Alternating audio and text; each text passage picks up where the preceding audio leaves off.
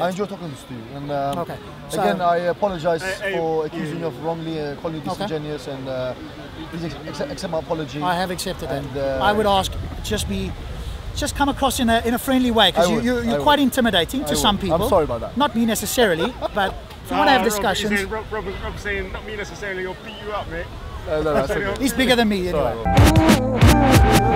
My only draw, the line where I would draw, is if somebody got up on a ladder, for example. I'm giving you the extreme so you know where I'm coming from. The only place where I would draw a line is if somebody got up on a ladder, said, here's £5,000, atheist, go kill the first Muslim you can.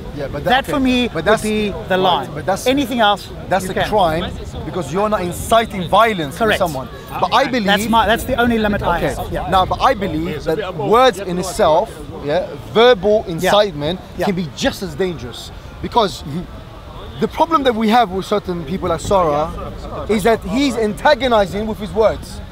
If he was a bit more cautious with the way he criticized us, there would be no problem. For example, Gary or Kalam, we respect them. I like them. I have no issue with them. Some people do. Some make fun of them. I respect people like Kalam. I respect people like Gary, because when they come up to criticize us, they try to be academic about it. They try to critique us academically. They don't do cheap shots like, you know, your prophet is a pedophile, yeah? I mean, when someone says that... I'm sure Gary said that. No. The way Gary says it, he words it in a different manner. So he would say, for example, you read the hadith about Muhammad, peace be upon him, marrying Aisha, 9 years old. He would say, would you not call this child molestation, yeah? You see, the wording is very different now. He's now asking a question and he's insinuating something. I have no problem with that. No problem with that. But when you come say to me, your prophet was a pedophile, you are now slandering him. You're slandering something that we love more than ourselves. Now, maybe it doesn't make sense to you, maybe you don't accept it, no problem. But you have to respect some people don't accept it. Now, I accept that people don't accept it. My question to you is, should it be allowed here in the park or should it be banned? Okay, now I'm saying, Rob, is that any type of slander, any type of defamation should be banned. Not just against Muslims, you use atheists. Go for it. Muslims should not be allowed to antagonize you, to slander your beliefs, to make fun of you, mock you. Shouldn't be allowed. Okay, so here's the difference between us. I think you can. You should be able to. And not only do I think that, but I'll take you a step further. Here's what I would love to do. We can do it maybe on a hangout. I can prove to you, and I need to do it in a hangout because otherwise I've got to bring, that when you, quote, feel insulted, it's a choice. Now, the moment you hear that, now you are going to reject this, but I have a little bit of, and I don't claim to be an expert, but I have some expertise in psychology. When we have this whole thing of I say something, there's certain things that happen. If I show you it, I think if you're an honest, rational person, you will be in no doubt that you are choosing it. Now, if I said something to you, and you went, I felt insulted, and you knew what I told you about to choosing, my question to you is, well, how long do you want to choose to feel insulted? Now it's your choice. That's where I want to raise people to. You are saying, no, certain things, because I don't understand that it's me choosing to feel insulted, you are actually powerless. I said it to other people, I'll say it to you here. Sarah, here's something that'll shock you. Sarah is your greatest gift here. If you can get that, yes, you see, that's the response. When you understand, and by the way, good. By the way, I disagree with some things that Sarah does. I'll say that quite happily. Okay, so I'm not a Sarah. I don't approach people that way. If you can understand why I said that, it will be a paradigm shift. He walked away there laughing. It's in his mind, it's impossible that Sarah could be your greatest gift. Shall I explain it? Explain. Okay, good. So, people like Sarah are never going to go away. Do you agree? There's always going to be people like Sarah. Yes. If you could inoculate yourself, give yourself armor, so that you didn't have that negative emotion that you feel when Sarah says X, Y, and Z, do you think that would be more empowering for you? Don't care about anybody else, for you. Yes. Okay. Yes. Here's an analogy. Imagine you went to a sewer plant and you started work on the first day. It'll be the shittest smelling thing you've ever had. Imagine you've been there for 30 days. The shit no longer smells like shit. It becomes normal. The feeling that you control now has made a change. You should stand around Sarah all the time, listen to him say this, inoculate yourself, and go, do you know what? I'm choosing to feel something else. This guy's wrong, X, Y, and Z, boom. Now you've inoculated yourself. If you can get that, and Muslims can get that, I accept that. Star is your biggest gift. Right. Don't run away and go, oh, whatever. It's the same for everybody. I want somebody to come and challenge me. Rob, I totally agree with you. You could say to my mom's a whore. I will say to you, do you know what? Yes. You're incorrect. You don't know my mom. Yes. I will give you evidence to the contrary. Most people, if you had come to a man, you go, your mom's a whore. What are most people going to do? What most men? Yes, bit of fisticuff. Yeah. The reason why? Because the psychological level is a little bit lower. I want to raise that. I totally get where you're coming from. I'm with you, Rob. And I accept that. However, Rob, the thing is this, is that what you're saying makes sense from an individual perspective. However, we live in a society as a family. Okay, we're in this park, very small park. Now, how do we go about understanding each other? How do we go about educating ourselves if the starting point where we begin of getting to know each other is by insulting each other? If, for example, I come to your house, or I invite you to my house, for example, for dinner, and I start off by saying, Rob, your mother is X, Y, and Z. She jumped into bed with X, Y, and Z. Would that be a very good approach of me and you get to know each other? Okay. I mean, would you have a good opinion about me if I did that? Okay, I'd say that's a very unusual thing for you to do. No, yes. Okay. And I would say to you, hey, you don't know what you're talking about, etc. Now, I agree, not everybody's like me. Yeah. And other people go, maybe they throw a fork at you, or the I mean, I wish potato at your head or whatever. I wish I could be like people like Shabir Yusuf, like Lil Hamza, very calm. You can. That's the difference. Look, I can, but only to a certain extent, Rob. Because we're all different. We all think different. We all act different. Sure. We come from different backgrounds. My background is very different from your background. Sure it is. I was raised in a way where you do not say certain things. You come from a different background where anything goes. You don't care. There's no such thing as a holy thing where you can't say this, can't say that. Correct. So we come from different. But one thing that we can both accept as a fellow human beings, an atheist, as a Muslim, is that there are some things in life, Rob, where there's a kind of this universal moral value, which I'm sure you do accept. Treat people the way you want to be treated. Yeah? There's a universal common ground that we treat people the way we want to be treated. Sure. For us to flourish as a society, because we all live together now in this very multi and diverse society, with different people from all different ways of life. For us to live in this tiny little bubble, we have to respect each other. Okay, so that's where I would semi-agree with you, semi-not. I respect you as a person. Hamid standing here, I respect you. I do not respect any beliefs in your head, and I think that's the difference. Separate ideas from people. Yes, I would never go, you're an arsehole, just you the person. You can critique me as much as you want. You've got crappy ideas maybe, and you could say the same to me. Sorry, let me rephrase that, because I was talking about, when I said we should respect each other, I meant we should not go around and slander each other, insult each other. We should be fair, and if we want to critique each other, if we want to refute each other, we try to do with certain ethics and morals. Yeah, so respecting and insulting is two different levels. Two different things. You can criticizing and slander and insulting are two different things. Do you agree? Yes, they are. However, here's the challenge for you that you would need to give me, is a criteria by which somebody can judge what is insulting. Right. Because I've got a friend who's a very staunch, it makes me look like I'm the most modest guy in the world. Yeah. If he came here, he would feel the same level of insult you feel when the Prophet is insulted, when you start talking about God. Would you then, if you're going to be consistent, say, do you know what, I'm not going to talk about God because we need to get along together. I can see that I'm insulting you talking about God. I'm going to refrain from. Would you do that? Correct, yes. If you were going to be consistent, you would have to say yes. Yeah. Now the problem this becomes a slippery slope, because anybody can decide anything unless you give me a criteria that we can all agree on. It's subjective. It is subjective. Yes. Yes. So where we draw the line is slander and insult.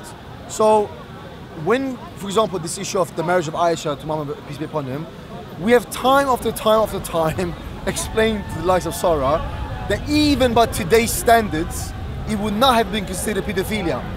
Because the definition of pedophilia, today's standards, is to have sex with a child which have not yet reached puberty, which is menstruation for a child, which Aisha did. So even 14 years ago, even by those standards, it would not be considered pedophilia. When you now keep bringing this issue up over and over again, week in, week out, that's when we have to draw the line. So look, you have, it seems, a clear agenda of antagonizing people now. Now this is the problem that should be stopped, because he's not benefiting anyone. He's not aiding us to get to know each other. He's only creating what?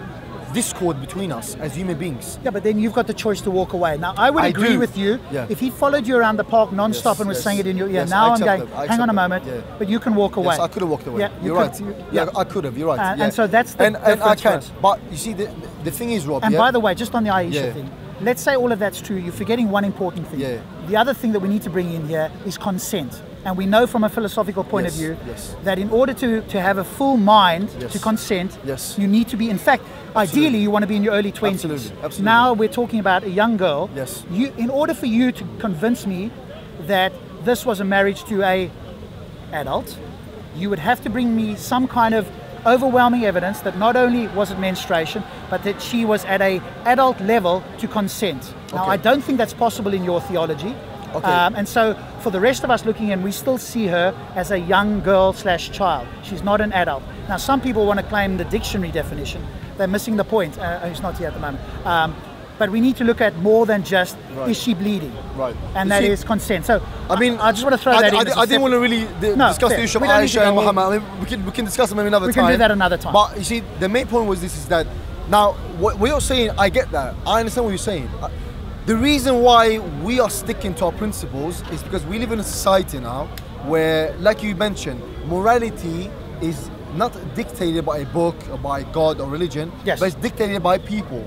So people have, for example, in this country, 30 years ago, homosexuality was considered to be immoral and even illegal. Today it's common, it's acceptable, Why though, why? Because people have not come together and decided that it should be allowed. Did they, okay, so let me ask you a question. Did they come together and you're going to go, what? It's just random, we'll just do it today. Or were there reasons why they came together and made their decision? I believe it was a variety of different reasons, but I believe mainly it was due to social conditioning by the government. The government and the media socially condition people. Why would they do that? Well, because obviously... Because that sounds a bit like a conspiracy thing to me. Well, why would they... It's conspiracy. I mean, look, what is the benefit to the government of us suddenly accepting people who claim to have a different lifestyle to us? I don't particularly want to be in that lifestyle, but from my point of view, I'm not going to stop somebody else unless, here's my view, unless we had overwhelming evidence that showed that same-sex relationships had a negative effect over and above.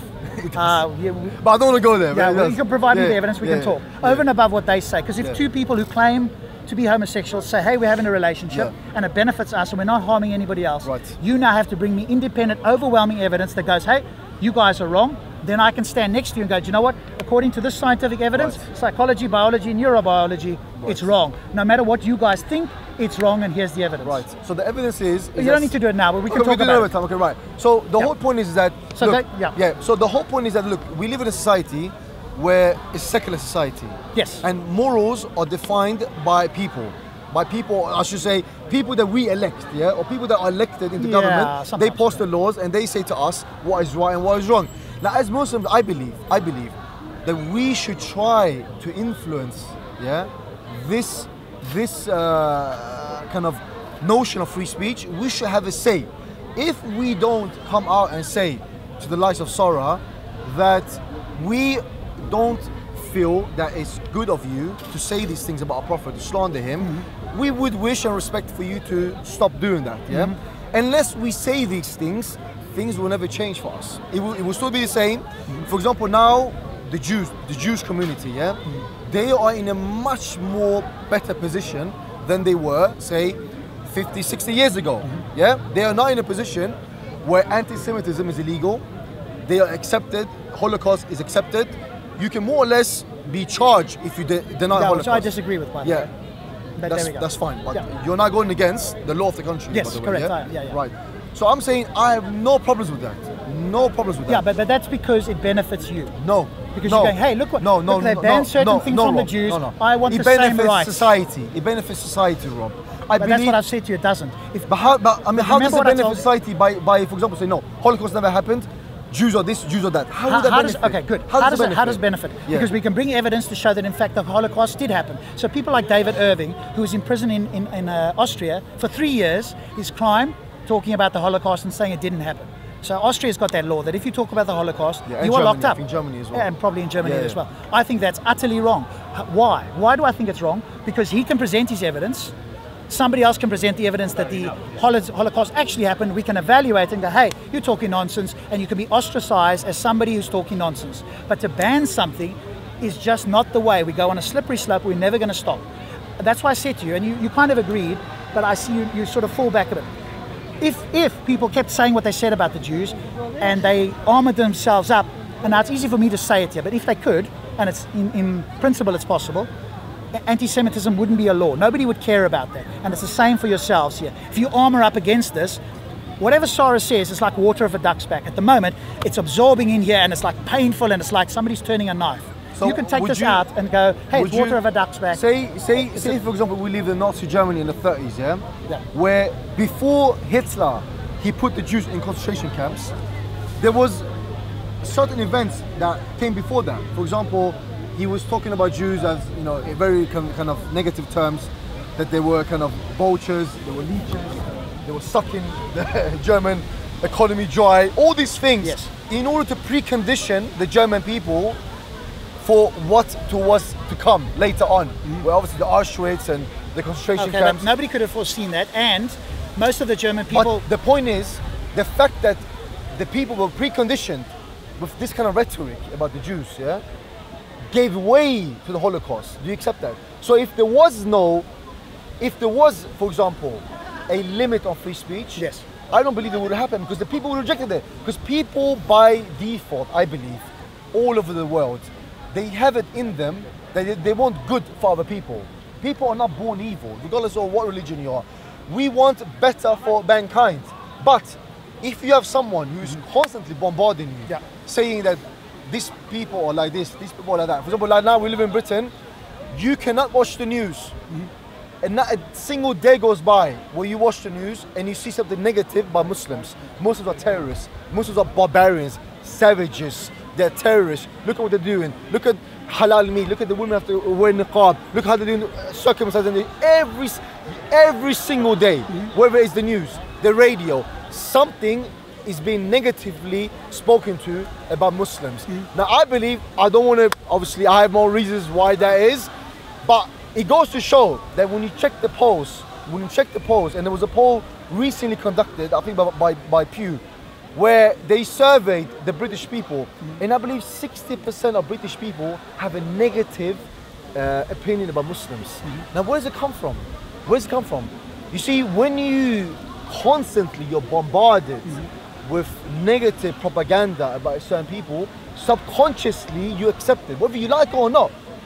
You're a very intelligent man. I know that you don't believe that all Muslims are terrorists, but subconsciously you believe that, hey, maybe there's something inherently wrong with Islam for them to go and do X, Y, and Z.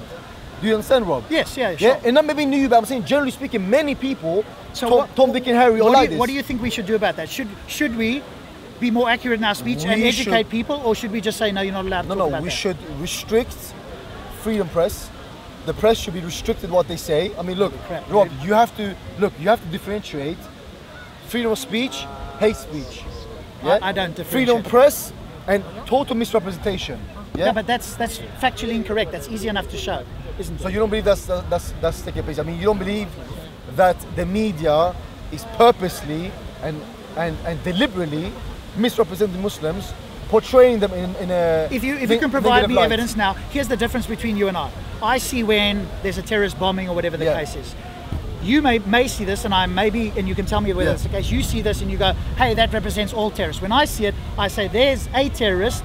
I don't think everybody's a terrorist, and every time I speak, and you know I'm a fairly harsh critic of Islam, I always say some Muslims, or a small subset, or whatever. I never, and neither does many of the critics that you would probably point out, say all Muslims. Nobody who's honest would say that. And anybody who does, I would stand with you and criticize them as being inaccurate. But the fact that there are some terrorist acts going on and it's being shown in the media is not a reason to ban the media from talking about this. No, not ban media. I said restrict the media. Restrict the media. And hold the media to account for the way that it gives its news. Because the media has a very, very important role in kind of creating people's opinion about others. Yeah. Is the information that the media are giving correct or incorrect factually? About Muslims? Yes. 99% or 90% of the time is incorrect. Okay, so what's the antidote? To give the correct information or to restrict what you consider to be inaccurate information? Well, the antidote is basically that the media and the press should be held to account. So, for example, when they write stories about, like for example, yeah, you know, for example, when a Muslim carries out an attack, a terrorist attack, yeah, like the London Bridge, it's called a terrorist attack, rightfully so. It's a terrorist attack. Yes. But when a white male Christian or atheist does the same crime, it's not called a terrorist act. Why is that? You tell me, why is that? Well, again, and when did they you do might that? call this a conspiracy, okay, whatever. So if in fact that the white terrorist atheist did exactly what the Muslim did, then I would call that a terrorist act. And people who do it, then I would stand with you. And, well, if they don't, then I'll criticize you on that issue. But me or the media? No, I'd criticize the media if that was the case. Yeah, but again, the case, don't generalize that to 90%. So if the media's made mistakes, we can point that out, no problem. And I will agree with you. I'm talking but about don't mainstream say media, because the media made a mistake on one white atheist guy, if that's the case, that 90% of the stuff they say about Muslims is incorrect. What I notice is inferences are drawn here, which really we need to think more about. Don't draw inferences when there's a certain occasions and generalize that to everything. If you've got evidence for that and 90% of the media is in fact incorrect, then I've got no problem. There's been many one or two, you can't say 90%. There's been many reports about this, yeah, where it actually studied X amount of articles from post 9/11 until now, where there's a clear statistics that shows that whenever Muslims are mentioned, yeah, out of X amount of articles, 90% of the time, is always in a negative light. Always in a negative light. For example, if a Muslim saves a person on the street, he's not reported as a Muslim. He's just reported as someone who saved some person. But if a Muslim harms another person, harms someone, his religion is always mentioned. Always. Majority of the time. Why is that? Okay, so do you think there's a link between a small subset of Muslims and terrorist acts? Why do we not get Christian, Mormon, Scientologists attacks in the same way we're getting Muslim attacks? We do, Rob, we do. But you see, if you, for example, okay, it depends. Okay, did you know that majority of terrorist attacks was actually carried out by Tamils in Sri Lanka, yeah? More than any Muslim put together. Did you know? Where have you got that information from? If you go online, you check it. I can't remember what it was, but it's actually online. So your claim is that there's more Tamil tigers committing actually by terrorist attacks? Number-wise, yes. And even according to the Interpol or Europol, yeah, only 2% of terrorist attacks in Europe was committed by Muslims. Who's committing the other 98%? There's many. There's ETA, the Spanish, and this is a few years back, by the way. Yeah. Okay, so we're talking today. Let's so today, even today, I don't know the latest. I would suggest to you, and I've said it before. There's a small subset of Muslims that reliably do things, and they claim it from the Quran. Now you could say, hey, they're misinterpreting the Quran, and you may have a point, or you may not. That's a different discussion. But what we can see, it's reliably a small subset of Muslims that are doing these sort of things. Right. And so it's not unreasonable for people to be cautious, I would say. Not fearful, but cautious. I know people here. I know lots of Muslims. I'd sit down, have dinner with them. I've been out with them. There's a lot of reasonable people here. And so that's the message I think we need to get out, rather than let's stop certain things from being broadcast. And if there's something that's inaccurately broadcast, then let's say, hey, that's inaccurately broadcast, and we give the true facts. I think that's the best. I think that's I agree. as far as we can go for now. Next time, we'll have a different one. If you want to talk about morality or something else, that's fine. We can talk about that. I enjoy talking to you. And okay. So, again, I apologize for accusing you of wrongly calling you disingenuous, and please accept my apology. I have accepted it. I would ask, just come across in a friendly way, because you're quite intimidating to some people. I'm sorry about that. Not me necessarily, but if you want to have discussions. Rob's saying, not me necessarily, he'll beat you up, mate. No, he's bigger than me anyway. Sorry, no worries. Okay. Cool, man. Thanks. Can I get a copy of that as well then? No problem. Yeah. No problem.